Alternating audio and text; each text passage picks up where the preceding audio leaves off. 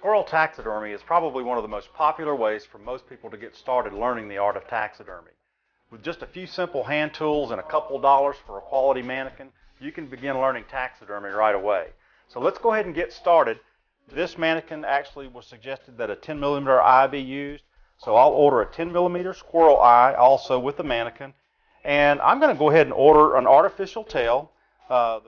And also treat this hide with a bactericide like Lysol. Now, taxidermy supply companies also carry several different types of bactericides that you can use in place of Lysol. There are a few things that we'll need to do to the mannequin so it can accept the skin.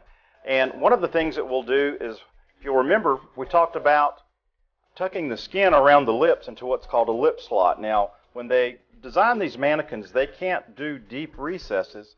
So what we'll have to come back and do is I'm just going to take a knife. Okay, now we're ready to go ahead and sew our squirrel up. Remember the incisions that we made when we skin our squirrel.